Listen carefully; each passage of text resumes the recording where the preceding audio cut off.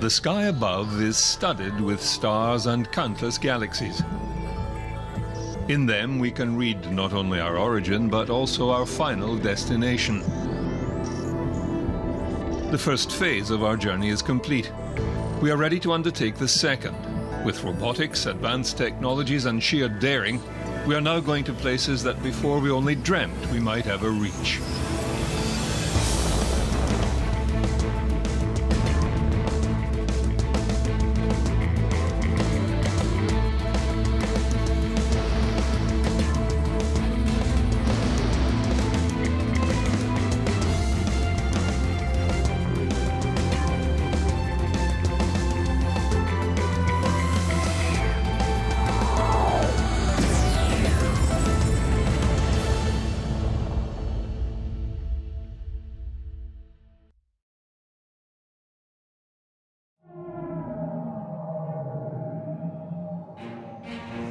It was here at Peenemünde on the Baltic coast where the opening shots of the space race were fired.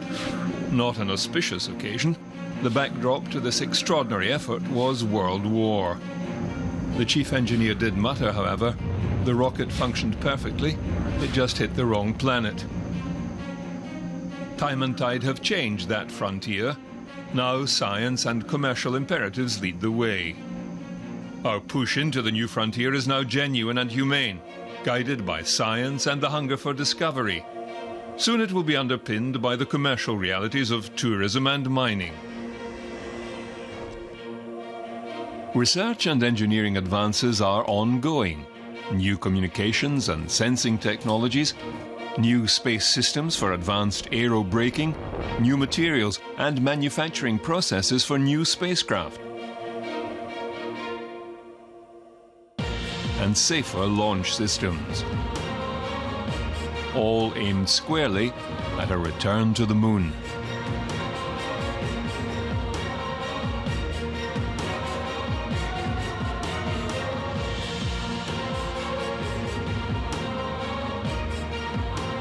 Then on to Mars for a long-term stay.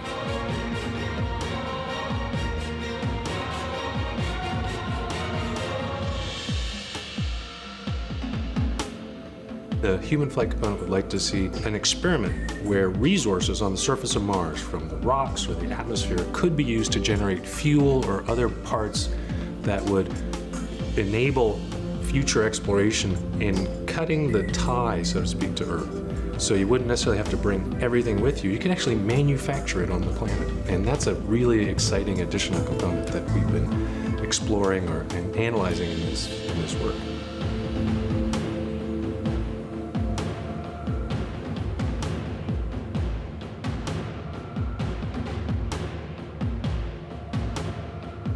This will extend our reach even further, with planned excursions to the asteroids and comets giving us access to even greater resources. At the same time, it would help us protect Earth from wayward objects posing a threat to our planet.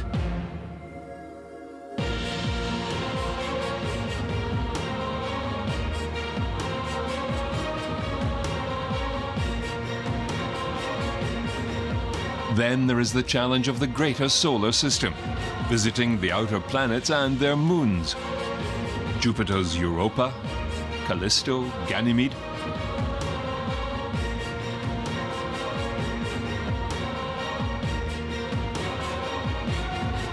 Or Saturn's Enceladus, a potential life-harboring location. Or cloud-covered Titan, which holds vast hydrocarbon resources. Then, the great interstellar voyages to other stars and other planets. Like HD 189733b, a gas giant. Or Gliese 1214b, a water world.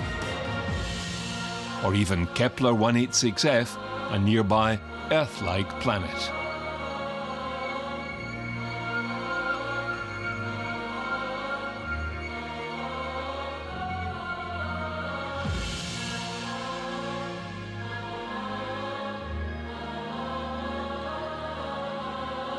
I think that's an interesting thing. This one piece will make 52 layers. Watch on mobile devices or the big screen, all for free.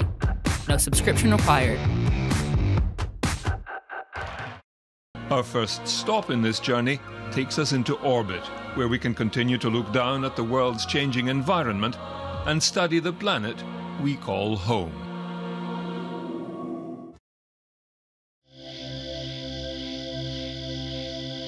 We humans are mere passengers on board this vessel called Earth. We cannot control the direction she takes, how fast she spins, but we can influence her complex and dynamic ecological climate engine. To study this machine that sustains us, scientists have used satellites as one of their primary tools. Of the 6,600 satellites launched so far, some 3,600 remain in orbit, with only 1,000 still operational. There are two main sorts of satellites that we use for weather forecasting. The first sort is the geostationary satellite. Now, these geostationary satellites are launched into orbit at 36,000 kilometers above the Earth's surface. And at this height, they orbit the Earth precisely once per day. I can illustrate it like this. The Earth rotates around its axis on a 24-hour basis, and at the same time, the satellite orbits the Earth. So it always stays over the same point of the Earth. In this way, it takes an image of the Earth now with our MSG series every 15 minutes, and it can provide very high rapid update cycles from that data. The other main sort of weather satellites we have are the polar orbiters. Now, these orbit the Earth at a much lower altitude, about 800 kilometers, and they orbit pretty much over the North and South Pole in what we call a sun-synchronous orbit. Now, because they're much lower down, they're able to provide us with a much more detailed view of the Earth and the atmosphere. The complexity of the Earth climate model is due to a range of variable inputs, from solar radiation, solar winds, magnetic fields, gravity, thermal absorption, to water temperature and salinity, ice and cloud coverage, carbon dioxide and other trace gases in the atmosphere, to name just a few. The first order of business has been to monitor our weather.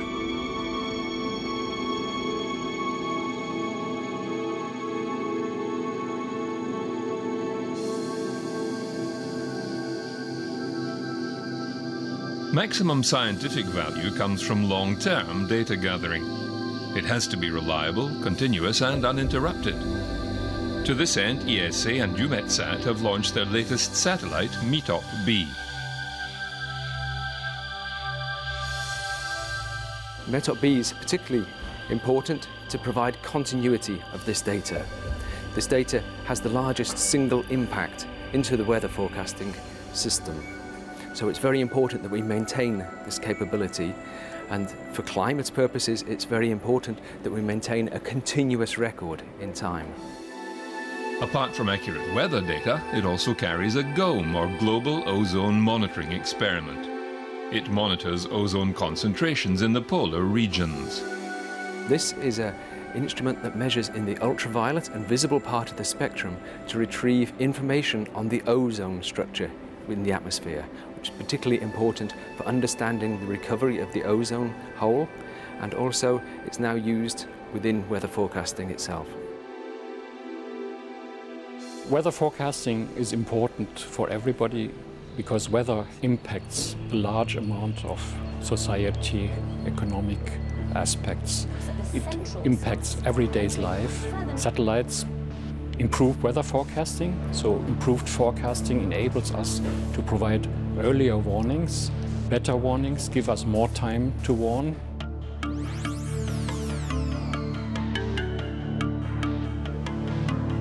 There is now a concerted and coordinated effort by the major space agencies, NASA, ESA and JAXA, along with their international partners, to launch a series of next-generation Earth observation satellites, each with specific instrumentation to address the many variables making up our climate. Joint partners NASA and the Japanese Space Agency have launched an international satellite mission, GPM. The Global Precipitation Measurement Mission will set a new standard of observation of rain and snow worldwide. GPM consists of a core satellite with 8 constellation satellites. With precipitation radar and a microwave radiometer, the system will collect global data every 3 hours.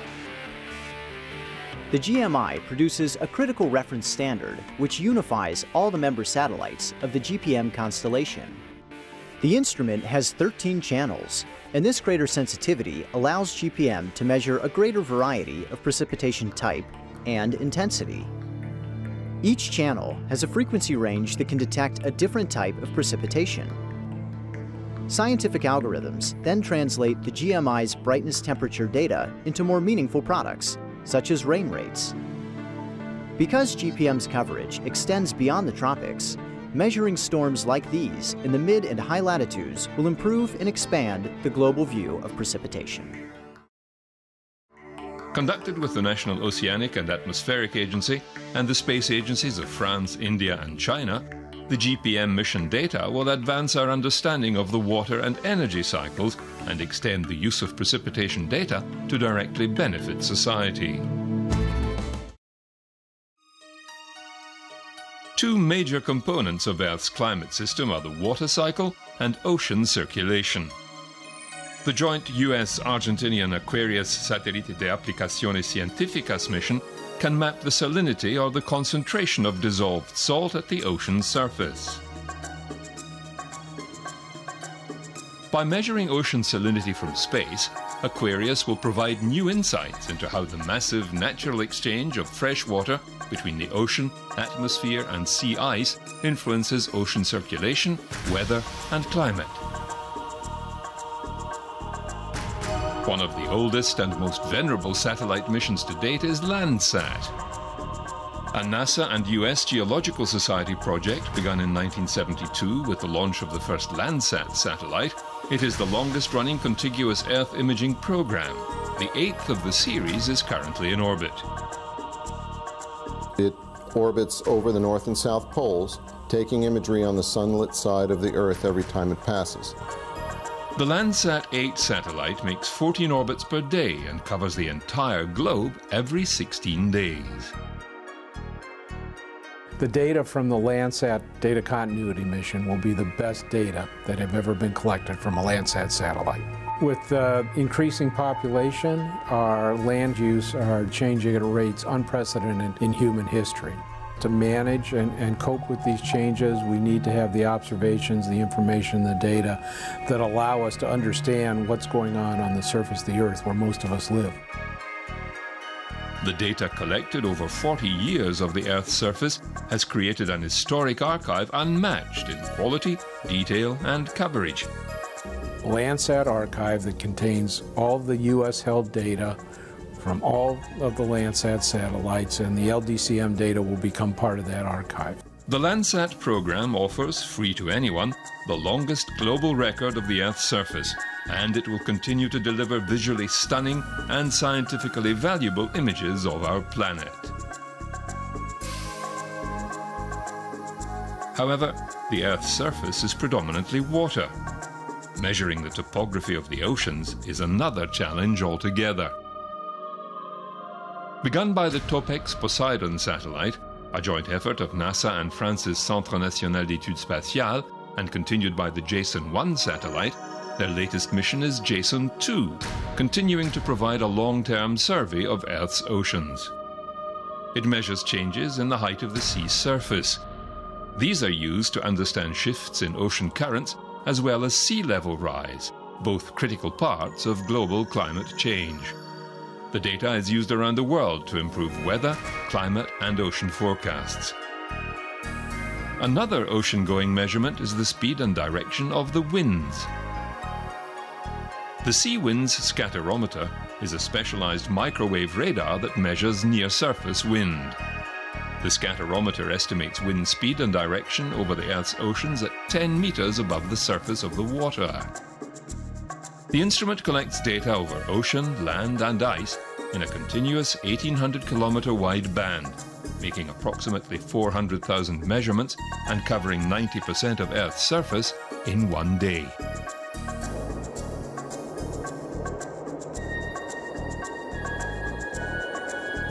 Earlier satellites could only image the uppermost layers of clouds.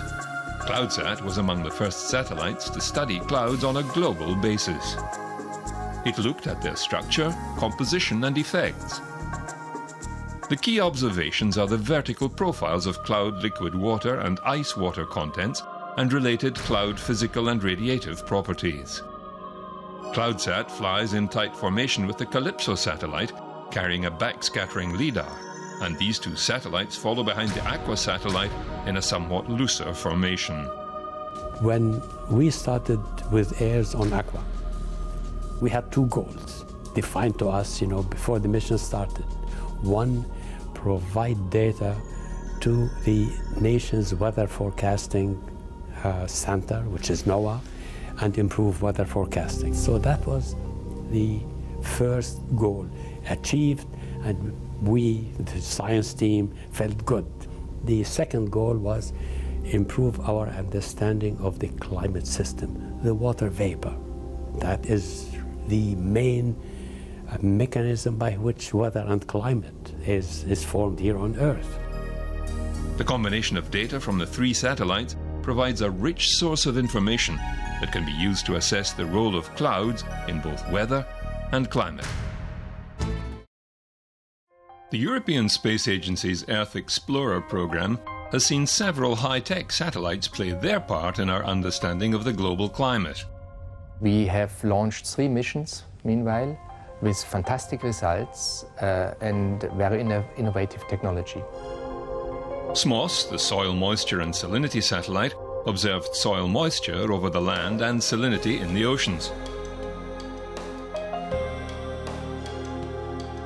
Cryosat, the ice mission, measured the thickness of the massive ice sheets over Greenland and Antarctica and the marine ice in the Arctic. It used a sophisticated stereo radar system and has helped give us a better understanding of the relationship between ice and global warming.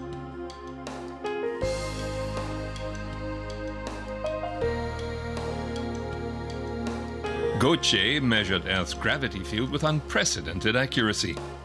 A geoid model is crucial for deriving accurate measurements of ocean circulation and sea level change, both of which are affected by climate change. This data revealed the Earth to be lumpy and quite variable across the planet. It has led to a new map of the boundary between the Earth's crust and mantle. Another piece in the climate puzzle, and a critical one, is the Earth's magnetic field. The Earth magnetic field is our lifesaver. There's no doubt about this. This shield is basically protecting us from the harmful effect of the solar wind, these high energy particles that the sun is constantly bombarding us with, and this shield is really essential for us and for our protection. The main magnetic field of the Earth is changing in time, and it is weakening by a factor of, let's say, 10–15% or so over the last 200 years. And what's actually going on in the outer core of the planet is what we really try to find out. The magnetometer package on board Swarm, it measures the magnitude and also the direction of the Earth magnetic field. And it does so in 2 locations. One, it has an instrument at the tip of the boom and also another instrument halfway down the boom. And together, they give all this precise information that we needed to decipher the secrets of the Earth magnetic field.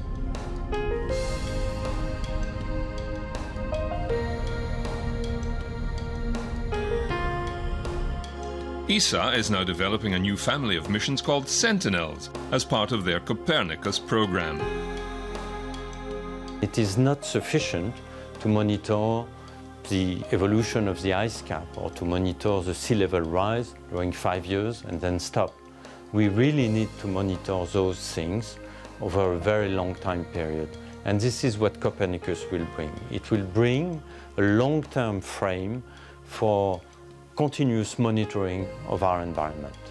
Sentinel-1A is the first of a 2-satellite mission that will scan land and oceans using advanced radar to deliver imagery regardless of weather. Copernicus is the most ambitious Earth observation program to date.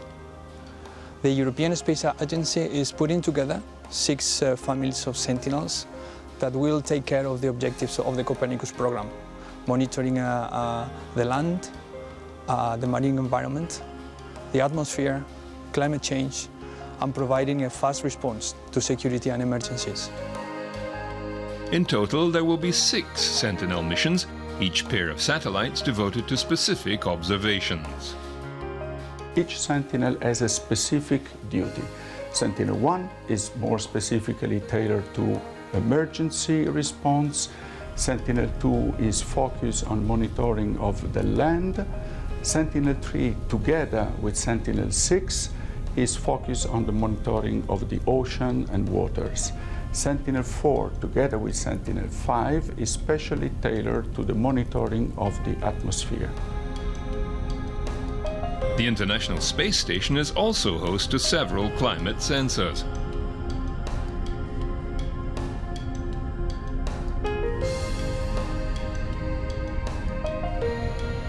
Currently, the CATS, or Cloud Aerosol Transport System, is mounted on the Japanese experiment module. Using light detection and a ranging LIDAR system, it detects and measures pollution, dust, smoke and other aerosols in the atmosphere. NASA will be installing another instrument, the RapidScat, onto the end of the station's Columbus module this year. It will measure ocean surface wind speed and direction and help improve forecasting and hurricane warnings. The Orbiting Carbon Observatory was NASA's first satellite dedicated to the tracking of carbon in the atmosphere, how it is reabsorbed into the biomass, and where. Unfortunately, a launch failure has caused a reschedule of the project. But we need the measurements that spacecraft like OCL will make in order to understand the processes controlling the rate of buildup of carbon dioxide in our atmosphere so that we can understand how it will change in the future. Other projects in motion include the Atmospheric Dynamics mission Aeolus with its high-power UV laser, which will measure wind speed, air moisture and dust particles to advance our understanding of atmospheric dynamics. EarthCare will study how the Earth reflects and traps heat. Biomass will study the state of the Earth's forests. NASA's Clario satellite will measure incident solar irradiance and the Earth energy budget. SMAP, the Soil Moisture Active Passive, is an Earth satellite mission designed to measure and map Earth's soil moisture and freeze-thaw state to better understand terrestrial water, carbon and energy cycles. The suite of satellites now in orbit and planned for the near future will be able to peer beneath the clouds, vegetation and other surface features, monitor water salinity, temperature and energy fluxes, chart ocean currents and the change in ice caps. All this data is helping to improve our understanding of climate change and also helping in a practical sense, with flood and drought monitoring, hurricane and cyclone warnings, understanding changes in water availability, food production, and the other societal impacts of climate change.